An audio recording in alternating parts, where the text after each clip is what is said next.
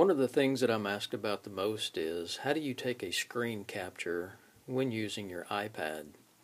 So very quickly, let's go through the steps on how to capture your screen when you're using your iPad.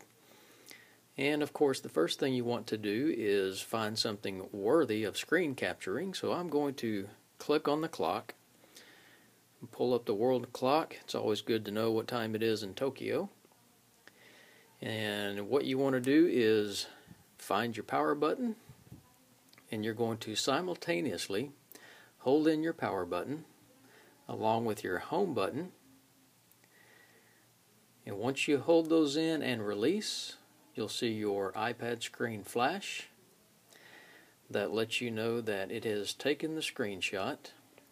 So let's close the clock. Let's go to our photos.